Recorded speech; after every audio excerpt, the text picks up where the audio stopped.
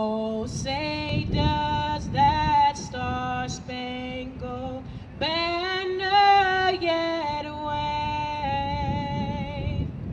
o'er the land of the free and the home of the... After almost 3 months into their deployment, members of the 1st Armored Brigade Combat Team held several shoulder sleeve insignia ceremonies. Colonel Jason T. Garkey explains what the ceremony means to himself and his fellow soldiers.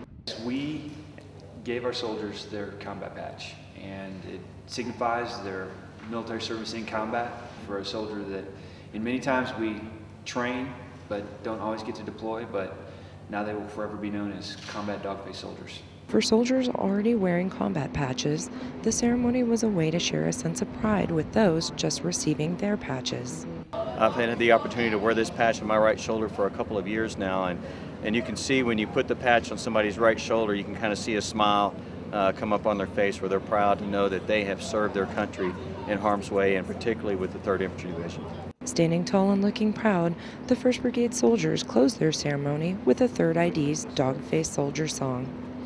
Raiders First from Afghanistan, I'm Army Sergeant Alexanrda Shea. Keep me in the 3rd Division, your dog-faced soldiers, A-OK.